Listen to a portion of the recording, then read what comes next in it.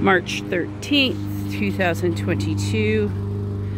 Side flower garden. See, the fence is broken. That's getting fixed.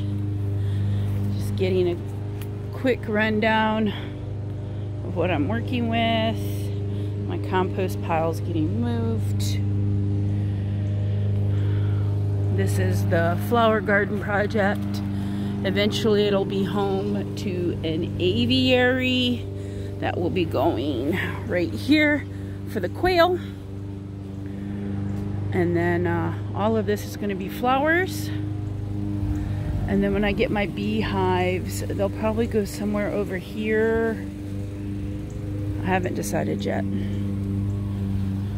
But bees won't be here till next year, so I have plenty of time to decide where I want them.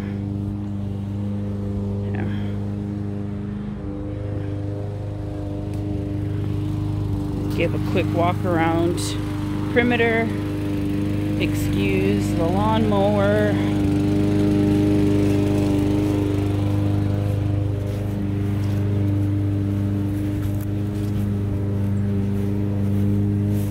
Temporary perimeter fence will be replaced with goat-proof fencing.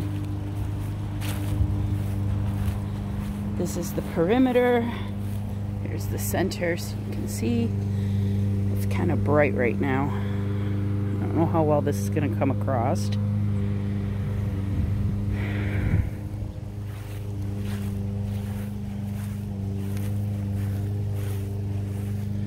I have climbing roses that are going to go on the trellis over there. I'm going to cut the bougainvillea back, and then I'm going to see if these honeysuckles come back. I'm hoping they do.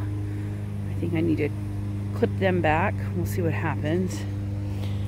Firefly bush usually doesn't start growing until the middle of summer, so I've had experience with that one.